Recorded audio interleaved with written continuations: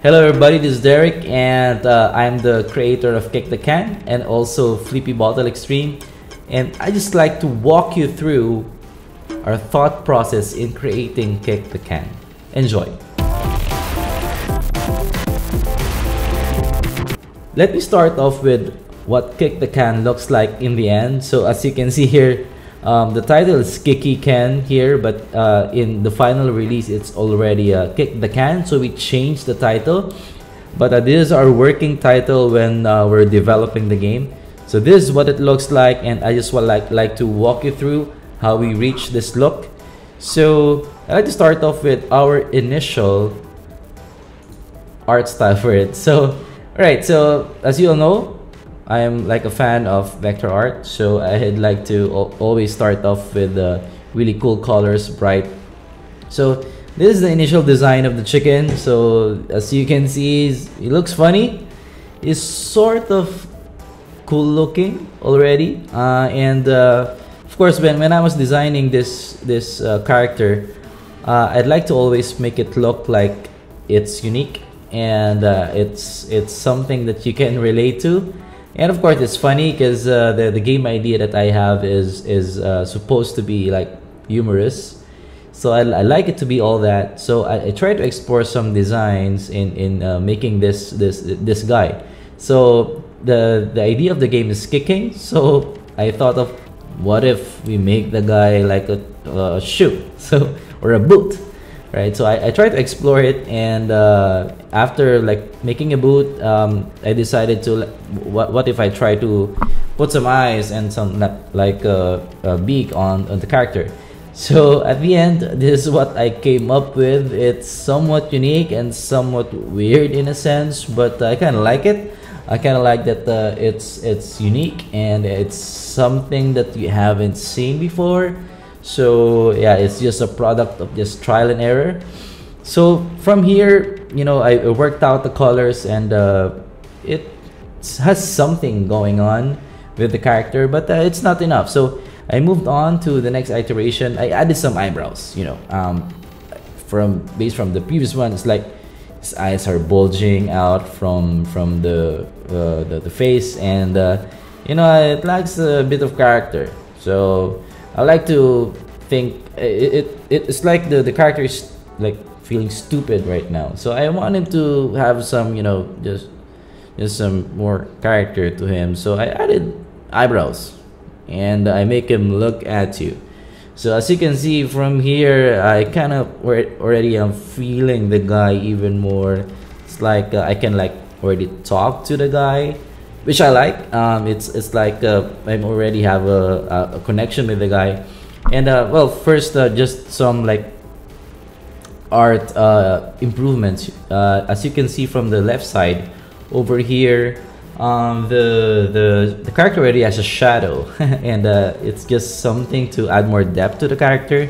So this is like really flat, and this has shadow. So maybe for artists there, maybe you notice that. And as you can see also from this part, I don't know what it's called here, whatever. I also added like additional color there, darker red, so it can also pop out. So just small changes, but for me there are big differences in affecting how the character looks like. So the character is really simple, you know, there's not a lot going on there, but these are the characters that I like. I like characters that explains a lot of things while having the most minimal amount of elements inside. So you know, I'm a fan of like just being like super minimalist, right? So I kind of like adding the eyebrow with this guy, and he looks at you, and like I already am like feeling that you know, he's saying something to me like you suck, or like what are you doing, or like something like this. It's like the character already has connection with me. That's what I personally felt. So I kind of like this look. It connected to me, and you know, I'm trying to also explore like adding a shadow to the character. So this is like a long shadow. This is like a shadow that comes from Google Play. Actually, this is their like design language, and as you notice, there's still like a gradient to the character. And I kind of like the look, but you know, always like to explore and experiment. So I tried more stuff, you know, maybe darkening the shadow, maybe adding a ground just to give that sense of depth and you know, additional details to the scene. It has something working for it, but I didn't like it also, so I moved on. Tried adding like super gradient, and you know, I don't like it at all.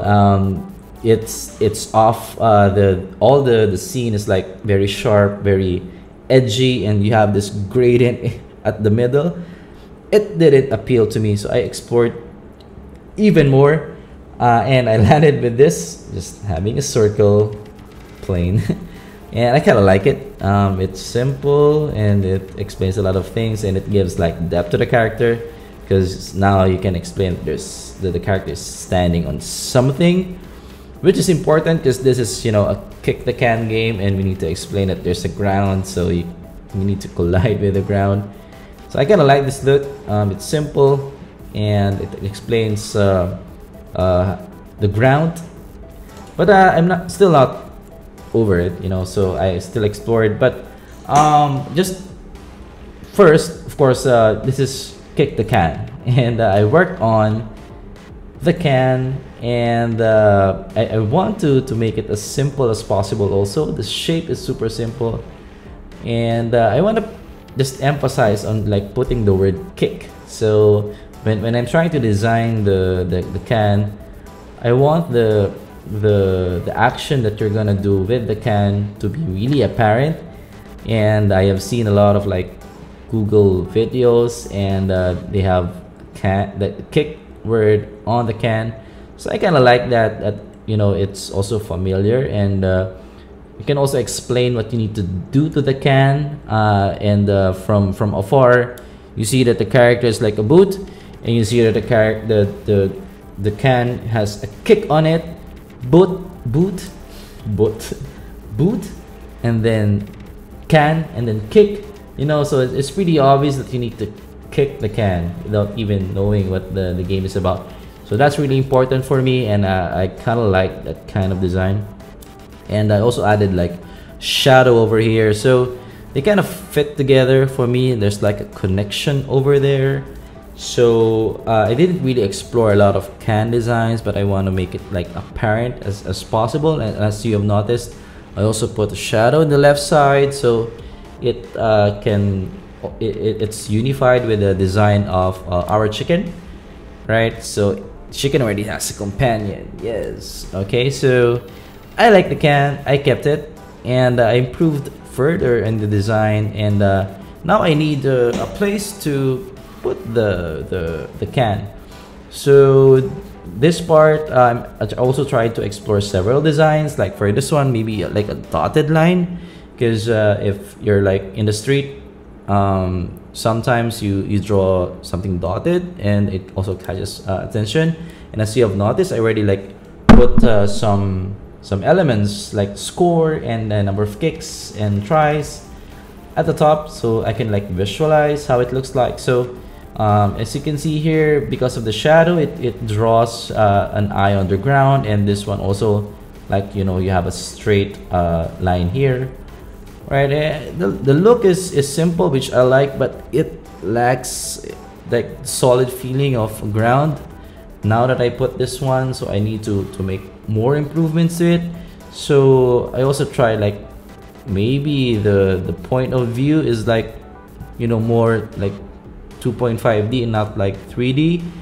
So I didn't like this design. It's like too cramped for me, so I kind of went back to having like a more 3D design. And as I mentioned, the feeling of the ground, that it's solid, still lacks for me. So I tried to add like lines to it, so that just to show what the ground looks like. But still I didn't like it. It doesn't fit the whole theme. It's super minimalist, so there's like a stroke already, and the characters doesn't have a stroke. So for me, I didn't feel that it's really fitting with the theme that we have. And also tried to already like put tries in it.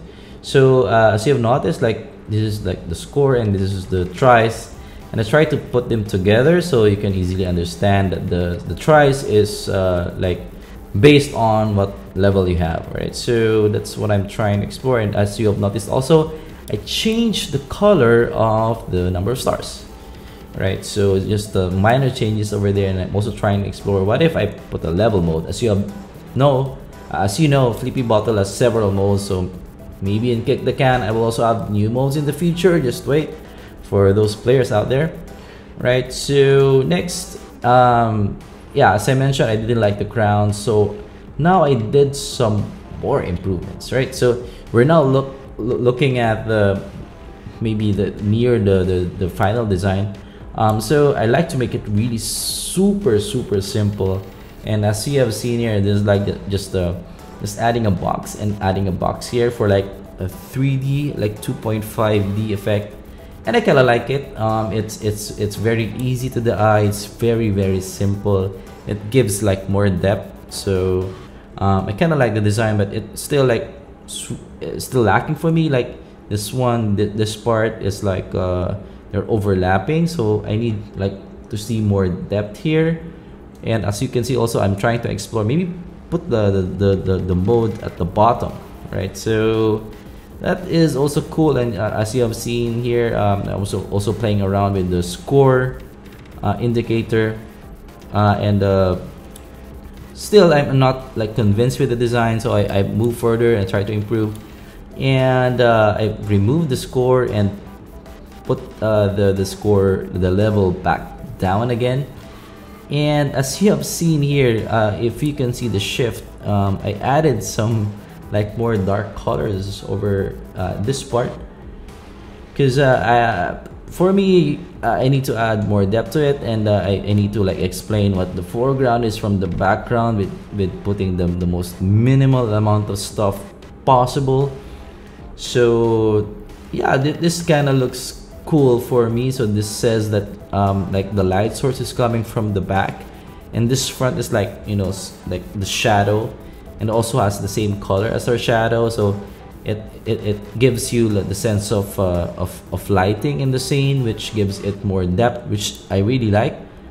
So this kind of looks like more or less the final design. And also added, of course, the tutorial.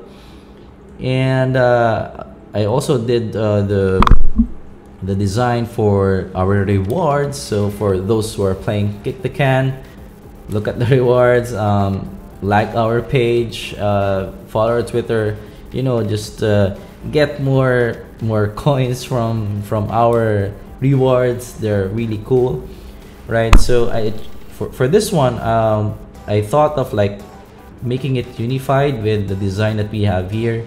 So as you can see here, we have like a platform at the top, and also a really flat button box, right? So I try to make it similar to our design, because if you have seen also our other games, some buttons are like rounded, some buttons have like corners at the upper right and lower left in the edges of the button.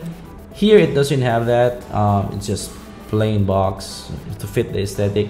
I like it. It's simple, easy to the eye, and this is more or less the final look of the game, and it leads back to our final look, which is this one. And you know, it's simple, it's unique enough. It explains a lot of things that I need to explain, that the chicken needs to kick the can, and you know, there's a lot of things going on. I tell you, there are more things that have went through the design of this, but this is more or less the overview of how it happened. And I hope from our walkthrough you can see that designing kick the can is not so simple, but you know, as you can see, I have fun with it, and hopefully with that you can see that the game that we make are more valuable, because of course we like to entertain our most played fans, our most played games fans, and we won't be able to do the things that we do without you, right? So I'd like to thank you, and hopefully from this presentation, from what I have shown you, you know, you fall in love with our games even more. Right, so this is Derek, the creator of Kick the Can and also Flippy Bottle Extreme. I hope you had fun with the video, and let us know down below if you like more videos like this, maybe for Flippy Bottle in the future, right? And let us know down below if you have more suggestions, and if you have like suggestions on how to improve this video. And please subscribe, like our page, Most Played Mobile in Facebook, and keep watching our videos and keep playing our games, right? Bye.